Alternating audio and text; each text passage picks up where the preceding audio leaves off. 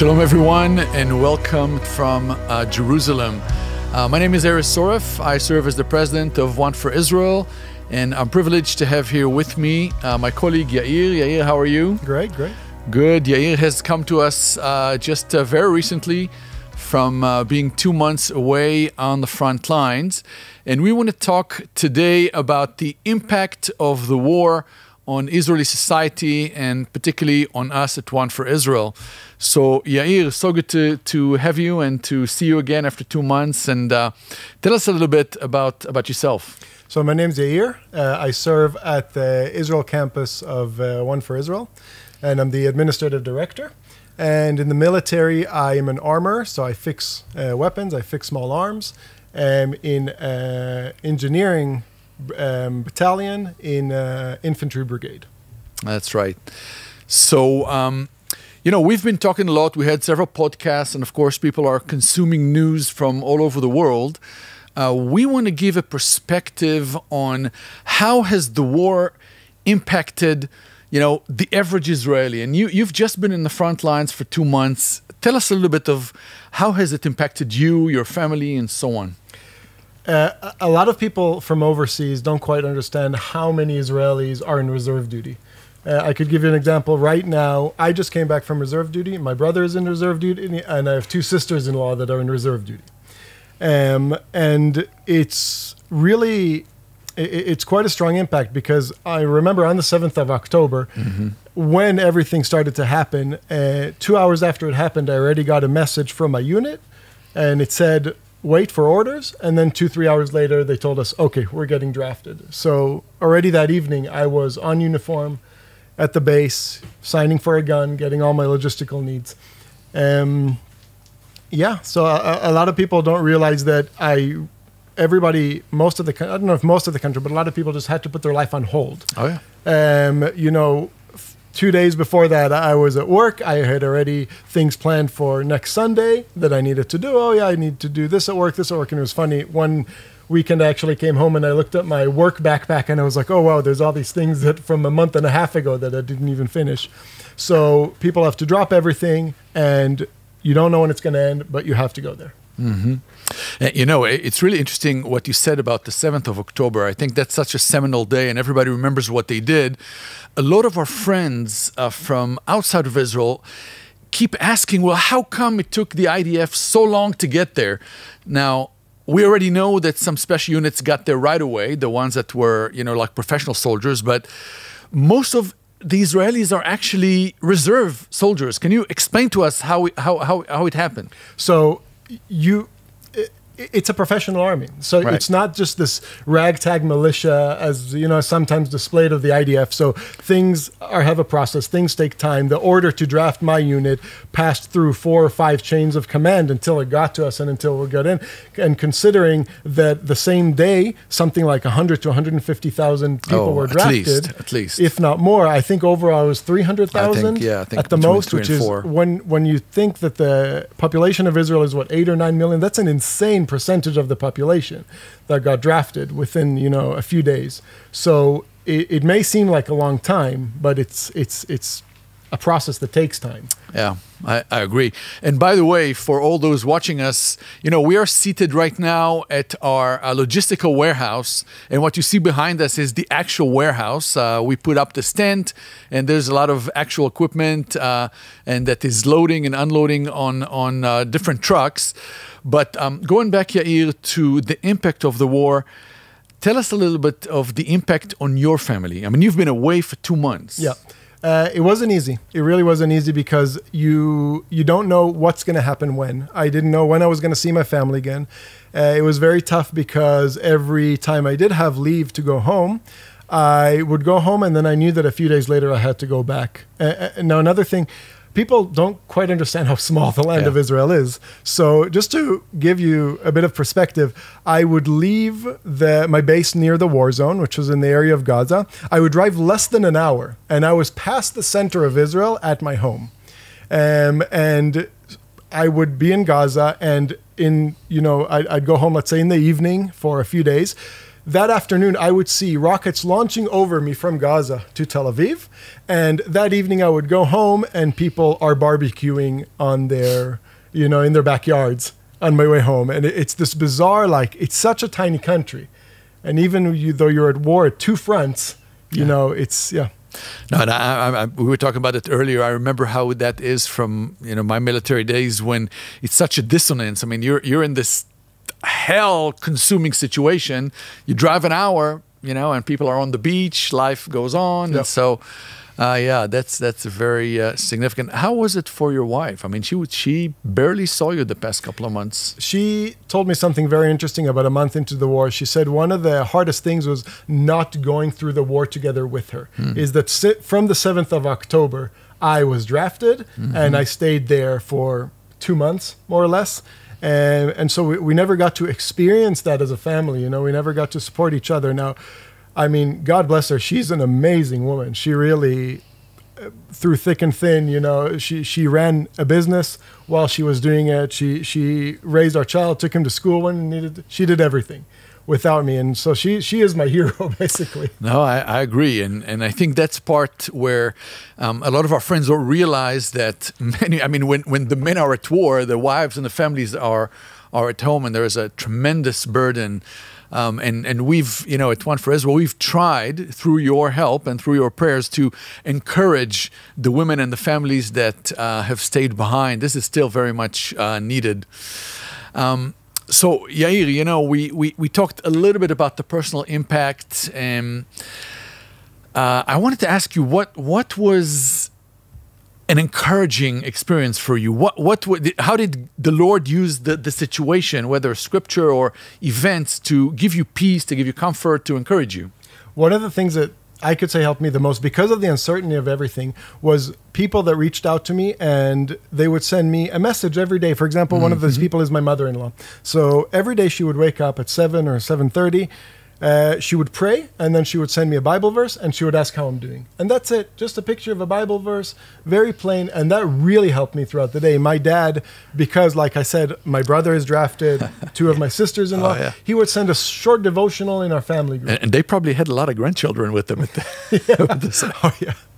So it was the little things like that. People from overseas that I haven't talked to for a very long time, just sending me a message, hey, we're praying for you, we're thinking of you. And it's really the little things that made a difference, that helped me get through this time. No, I agree. I think that's super comforting.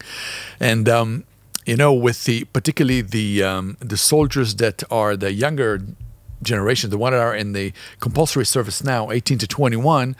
So there's several hundred of them in the military, and our soldier ministry particularly would send them, like you say, the daily devotionals and packages and stuff like that. And we hear from them as well how encouraging that was for them.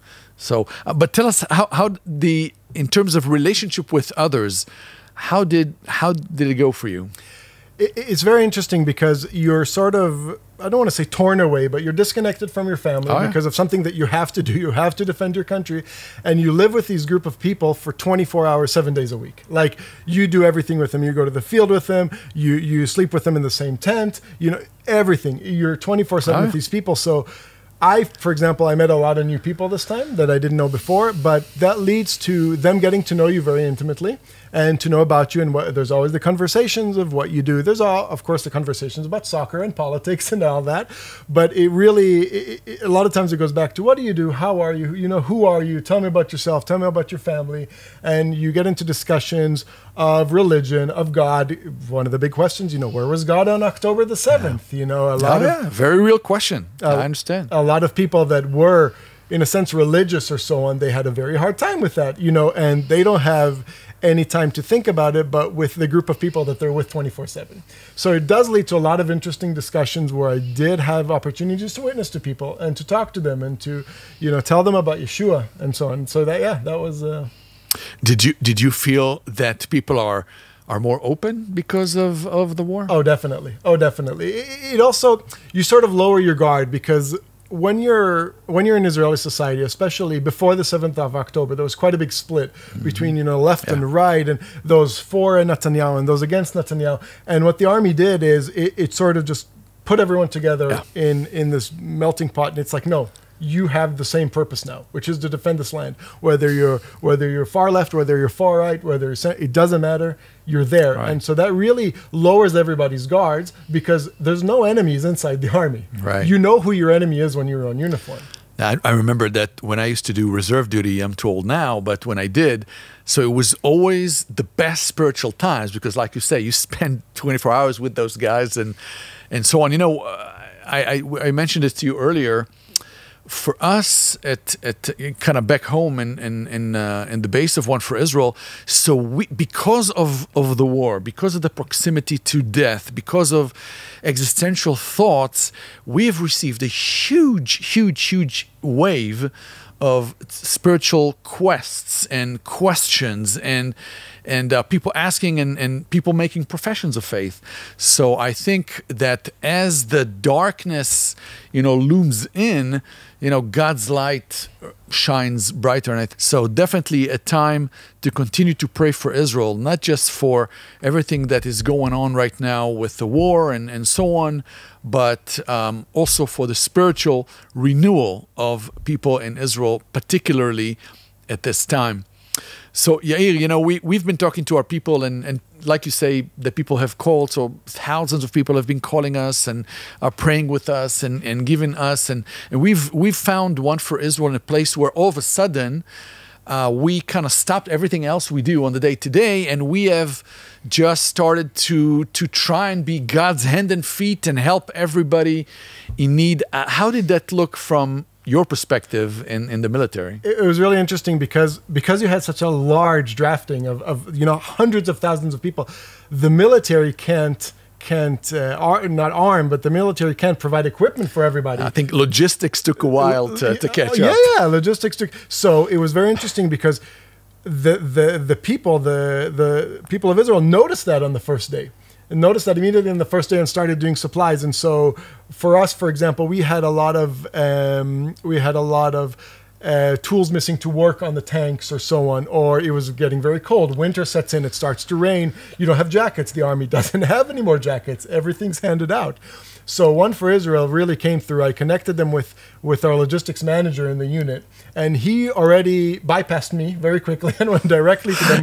He learned that he can call directly to our war room.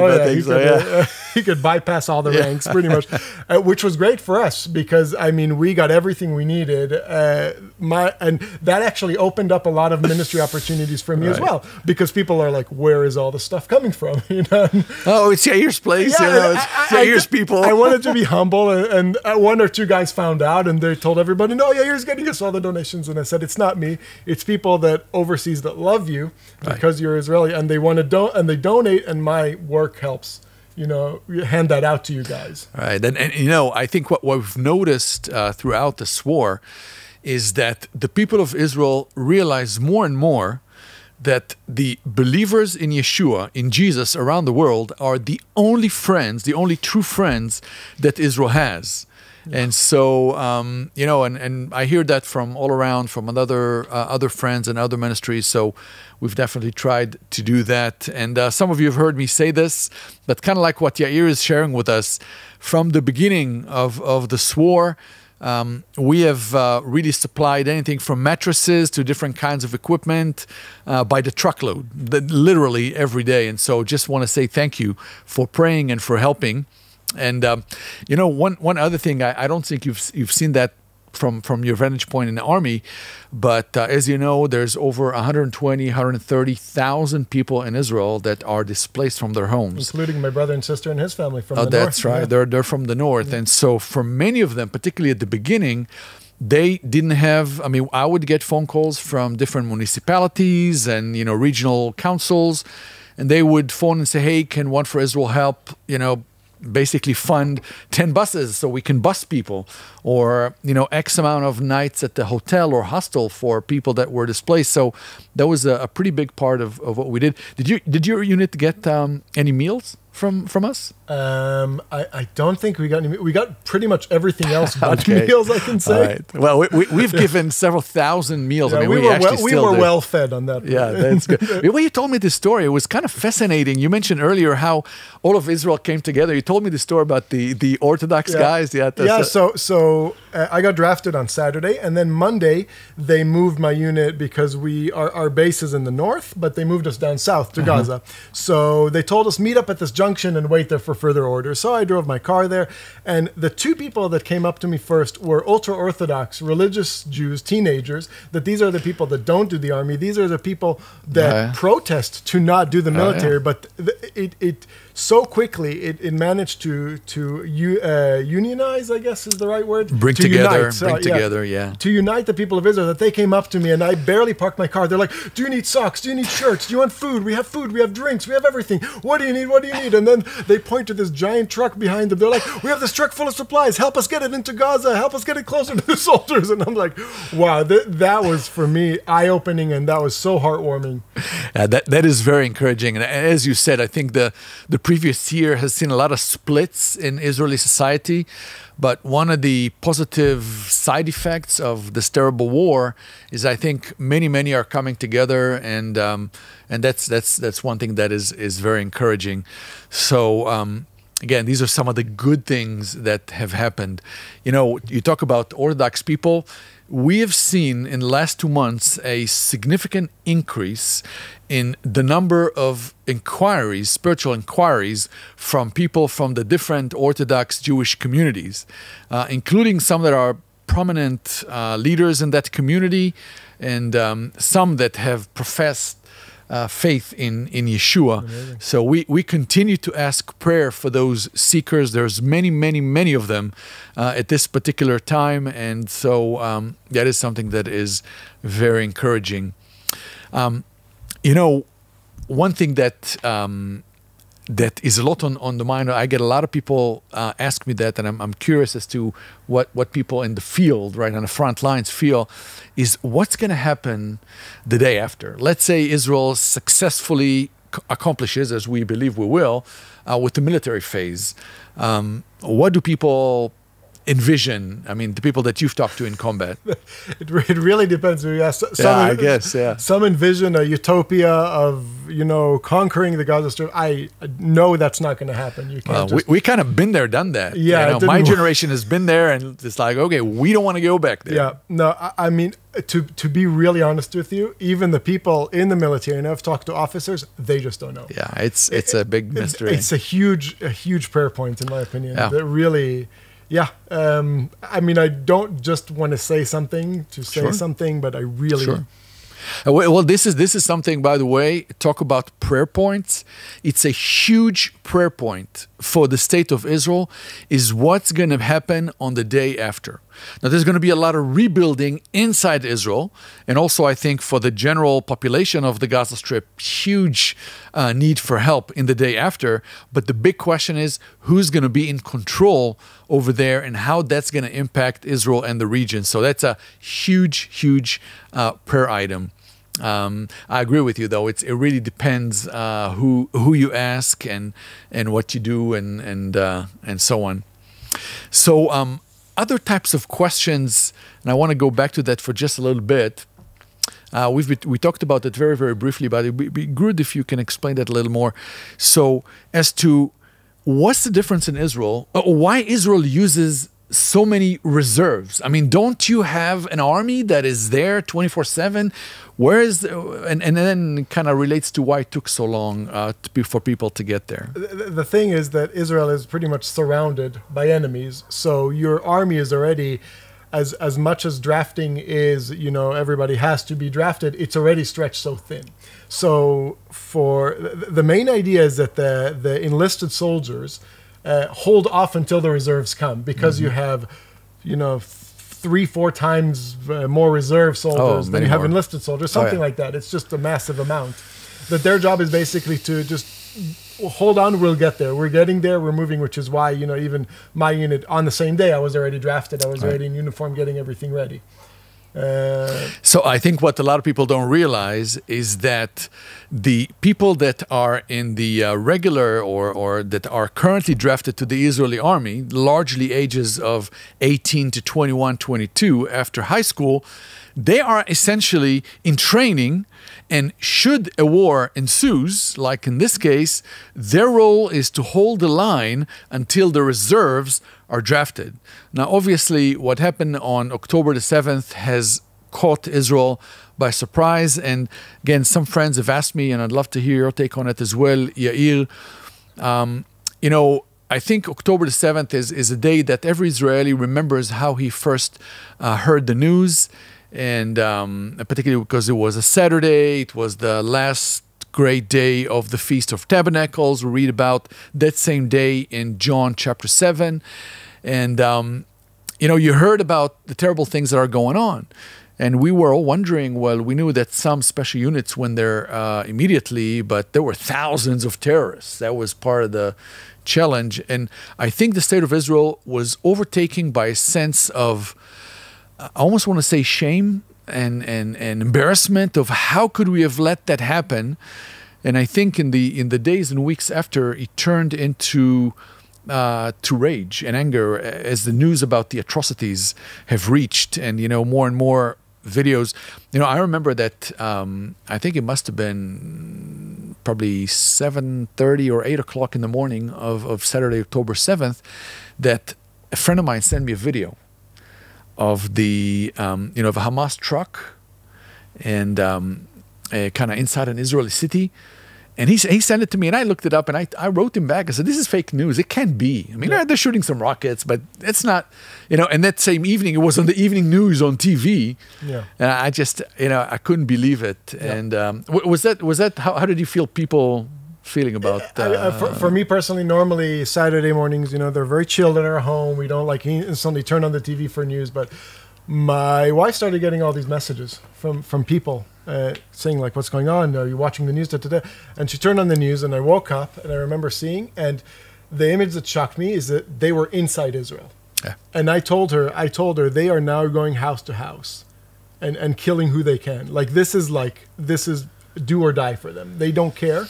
They're inside. They got their goal, mm-hmm. which is to really, as you said, shame, to shame Israel, to bring it to its knees. But I mean, seeing the overwhelming, you say rage, but I don't know if excitement is the right word.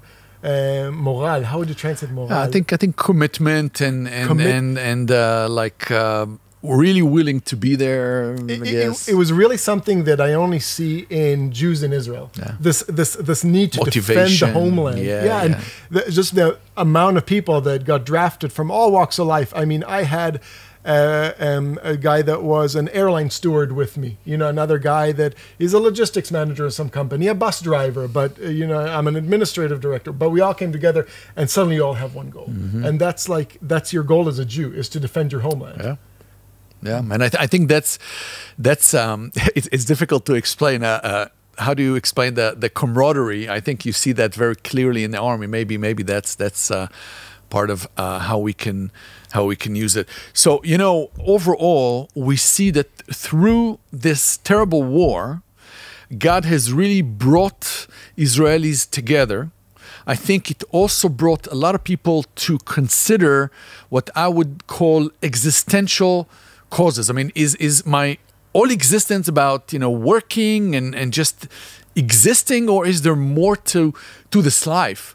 And I think the amount of hatred and anti-Semitism that we've seen so quickly, I mean, the tides changed so quickly, it caused a lot of Israelis to be absolutely shocked. I mean, and I think it's probably true for Jewish people in the United States and elsewhere, but I heard a lot of people say, well, why is the world hates us so much? It was very interesting because one of the things that we started doing after a few weeks at reserves was we started talking about what country we're going to fly to after we're done. And it was very interesting because like for vacation, you mean? Yeah, for vacation, like for vacation. To clear our head a bit, to be with our family and so on. So, and as the reserve went on, that list got smaller and smaller of where we really felt safe. Yeah, and it was very interesting because I was talking to my wife, and at first I said, maybe let's go here. And then after a week, I would tell her, listen, I don't think I'm going to feel safe there. My child is going to walk with me. He's going to say something in Hebrew.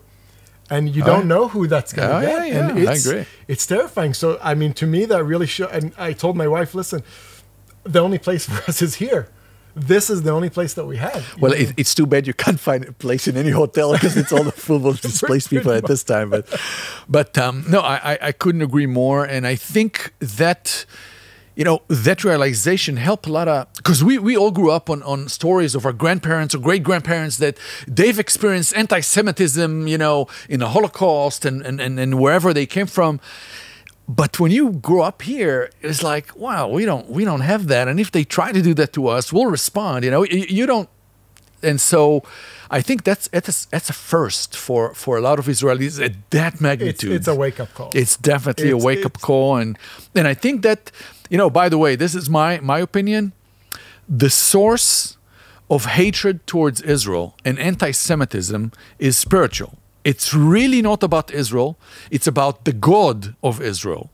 And so I think that slowly this is penetrating into hearts of Jewish people and Israeli people that, by and large, many of them live their life like there is no God. But we're starting to see that this is changing. So it's really interesting to observe. It's really the question of why do they hate me? Absolutely. I'm just defending myself. What have I done to them? Yeah, and it's really turned the world into black or white. You're either with or without, for or against. Yeah. So anyway, I was just recently somewhere else, and I landed. It was somewhere in the United States, and the city I landed in had a demonstration that day. I mean, I didn't see it. Somebody told me a demonstration, basically against Israel. And I was like, wow, I can't believe that happens here. I just couldn't believe it. That's a very, very, very awkward and strange feeling. So, just as we look through the season ahead of us, for us at One for Israel, and I think generally in the land of Israel, what we are seeing is that we want to increase the help we give our people. And through your help, through your support, through your prayers, there's a lot of doors that are opening up that people know that we are giving unconditionally. We're giving them this cup of cold water in the name of Yeshua from our friends that love Israel and pray for Israel in different parts of the world. So it's very important for me to thank you and to let you know that this is what's taking place. I think there's going to be a huge need for help once the war is over. I mean, we're going to continue to do what we do. It looks like it's going to carry on for several more months. It doesn't look like it's going to end anytime soon. We do ask for your help for our troops. Israel is a very small country, and as we hear, just yesterday we heard about 10 soldiers, some of them senior officers that were killed in action. Israel is a small country, and many of us know family members and friends of friends that this is their relative. So just pray with, as we cry with those who cry, and as we suffer with those who suffer. Just want to bring them comfort and encouragement at this time. Remember the many families that are back home while their dear ones are on the front lines. This is a huge prayer need as well. And also pray for the day after. I think that, again, we just pray for wisdom for our leaders, for our government. We pray that, as the pressure on the Israeli government even from friendly governments increases day by day, we just really pray for our leadership here in the land, both military leadership and political leadership, for wisdom from God at this time. So we definitely ask for your prayers. There's still a lot of questions. There are a lot of questions that many people in Israel and many friends around the world ask in regards to how could this happen, how things were not better prepared, what's going to happen inside of Israel in the day after. These are questions that still to be answered, and we want to do our part as we pray and as we encourage those that are engaged in the front lines. So, Yair, I don't know if you have any additional thoughts or again, prayer requests, things that you would like to share. I think another thing is that a lot of people are forgetting the north. The north is northern constantly under frontier. attack as well. I have family up there. My brother is serving there with the artillery up north. And a lot of the focus is on Gaza, but that's heating up as well. So, I mean, that's... For sure. So, I actually, we were talking about that earlier today. Some family members have been drafted to the north. And so, we don't really know what's going to happen there. There's no question that, the Hezbollah over there has 150,000 missiles pointing at Israel. I mean, distances are very small, as you mentioned, and so that's something that is still very much a real threat. So, very, very shortly, we're gonna display a QR code. If you scan the QR code with your camera, it will take you straight to One for Israel website. And over there, if you so choose, you're welcome to give financially to support us as we serve our people at this day and this time. And we briefly mentioned some of the things that we're able to do now for our people, for our nation, for our troops, for our people back home, practically and in terms of the gospel. One last but very, very, very important prayer item. There's still about 140 people that are kidnapped in the Gaza Strip. Now, these are civilians. These are not soldiers. These are not prisoners of war. These are civilians, elderly, women, children, young people that are held against any and every international treaty of any sort, in inhumane conditions. Their only crime was being Israeli, or being in Israel. Oh, being Some in of Israel. them aren't even Israeli. And that's true. And so we would very, very, very much ask you your continued prayers for them, and especially for their family members, and especially for their quick release. This is a huge, huge thing. May I also add another prayer request, and this is for our staff and students.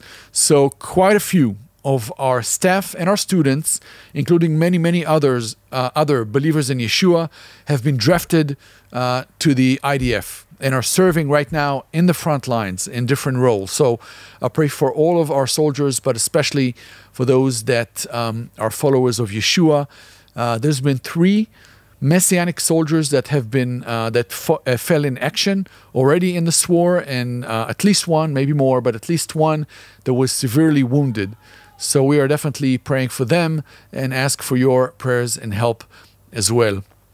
So as we prepare to dismiss, I want to thank you for joining us, and we'd like to close in prayer. So I want to invite you to pray with me. So will you bow your heads and hearts with me? Our Lord and Heavenly Father, we've spoken, however briefly, about many, many, many things. And as we continue to gaze at this war and the world just seem to go in absolutely crazy, we just look up to you. And we are so encouraged as we look at your word. We see that the world is lining up exactly as you've said in your word thousands of years ago. And we declare that we believe in you. You are the God of eternity. We ask for wisdom to continue to be your hands and your feet and your mouth at this time here in the land of Israel. And Lord, pray for all of our viewers and listeners, that you'll be with them, that you will bless them, encourage them, and lead them how they can pray, how they can give, how they can participate in the current situation. So we just want to lift all that up to you. We pray for, especially want to remember the hostages, and just really pray, Lord, that you will move quickly in miraculous way to release them. We pray for their family members. We pray for the family members of those that have fallen in action, and those that lost their lives throughout this tragedy. So just be with them, encourage them. We pray that you will continue to open hearts and open eyes in Israel at this time. So we just bless you and we thank you. Help us to remain faithful to your word in Yeshua's name. Amen. Amen. Thank you, and may God bless you.